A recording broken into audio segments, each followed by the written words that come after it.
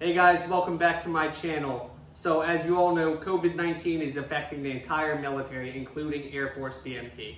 In today's video, we are going to go over what is happening to people's ship dates because of the COVID-19 virus and what precautions is the Air Force taking to protect trainees while you are at basic military training. My ship date was April 7th and I have just been rebooked yesterday to ship out April 28th. So I'm currently going to be on a 3-week delay, but that's way better than a lot of people at my local recruiting station. Most people at my local recruiting station have not even heard of their new date. They haven't been told if they'll be even having the same job. So a lot of confusion is going on right now regarding Air Force BMT and whether or not they'll be shipping or even keeping the same job.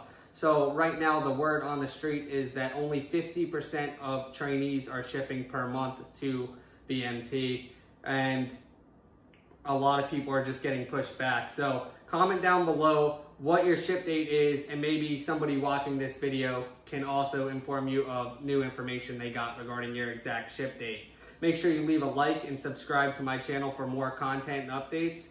As for changes taking place at BMT, they will putting us on a 14-day quarantine process once we get there. So you are separated from the other flights and not allowed to be in communication with them or exercising with them, because they will be monitoring you to see if any symptoms show up.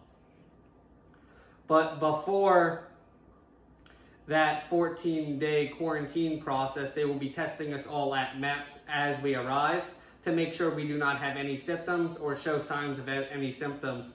They will be giving us, I was told, a temperature check and asking us a bunch of questions like, have you been out of the country and stuff like that. They have now downgraded basic military training for the Air Force from 8.5 weeks to only 7 weeks. And according to a trainee currently at basic military training, they have taken out the gas chamber section, so you will not be forced to go in the gas chamber and experience that. I was looking forward to actually doing that, but now it has been taken out.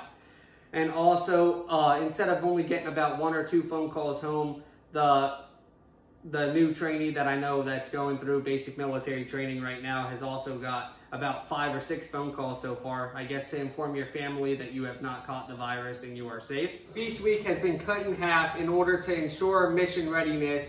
That way, basic military training could be cut from 8.5 weeks to 7 weeks.